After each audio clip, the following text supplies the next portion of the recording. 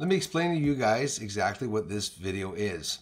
It's taken with the D850 Nikon camera that I put behind my CJXL 1400 high definition 14-inch telescope by Celestron. This is uploaded in a high format 4K 120 frames per second.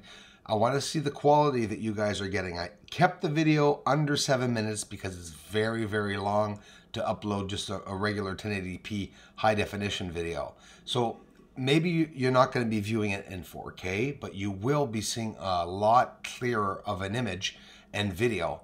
And since there's more, there's 46 megapixels to this camera, and that means as the moon's going over, the camera doesn't seem to be chasing it so much and oscillating and, you know, going in and out of focus. It's really keeping the focus very well as we're doing these tests here. I want you to notice all the colors on the surface, and now the colors are so detailed that we're going to be able to see the smallest changes on the surface. A lot of astronomical celestial events coming, guys. Some launches, I think the 19th. Japan just launched a satellite.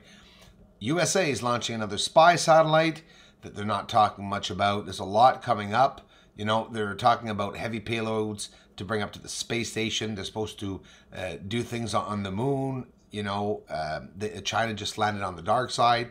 So let me know what these tests are giving you back as, you know, what you're seeing, if you're seeing it a bit better, or, you know, maybe it's just the same. Well, that's okay. It's a bit longer to upload, but it's all that to go get more frames per second. And don't forget, I'm using an expensive SanDisk UHD ultra high definition card deliberately for 4K.